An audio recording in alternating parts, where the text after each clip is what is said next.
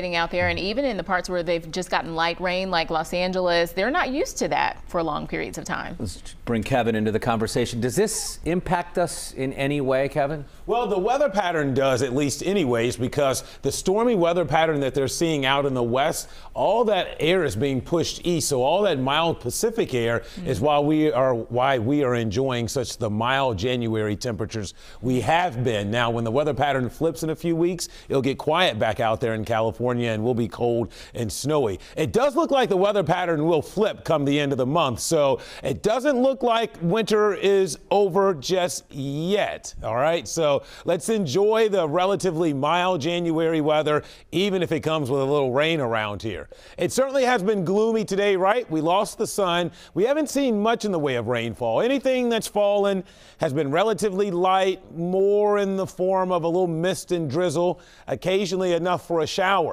That won't change tonight. In fact, I'm not anticipating a lot of wet weather overnight tonight. We've got the cloudy skies that are in place, but as you look downstream of the Ohio River, you don't see any additional rain coming our way, at least not yet. That will change, though, tomorrow morning. So here's what to expect. A gloomy night, some mist, a little drizzle out there, even some fog in a few locations. On a positive note, temperatures will climb through the night tonight. In fact, the warmest part of our day is still ahead of us. Thursday is a weather impact day because I do think we've got soaking rains for the morning commute. We're not dealing with severe weather, but heavy rainfall rates, which will probably lend itself to standing water in poor drainage areas. Then you maximize the volume of people out there on the roads. Just plan ahead for your Thursday morning commute out there. All right. Even your commute home tomorrow looks wet, but I think the morning commute is the trickiest one out there. We'll have maybe a little snow in here tomorrow night, too. Not much. It won't snow long at all, so I don't see any real impacts from that. Maybe someone picks up a dusting with some flurries continuing on into the day on Friday. So I'll walk all of this out here on Futurecast. You'll see through the night. Here's midnight. Again, just kind of gloomy out there. Not a lot of rain. As we get towards 6 a.m., you see this big blob of heavy soaking rainfall moving up the Ohio River. That's 6. Notice by 8, it's pouring across the tri-state. Needless to say, this will impact your morning commute. And then the heaviest rain moves out. But it's still going to be a washout of a Thursday because it will rain off and on throughout the entirety of the day here. And then notice tomorrow evening after about 8, maybe for an hour or two, we switch over briefly to a little snow. But notice it doesn't snow terribly long, hence the reason why I don't see any real impacts from that. And then just some flurries and maybe some snow showers continuing into the day on Friday as it turns very cold Friday night.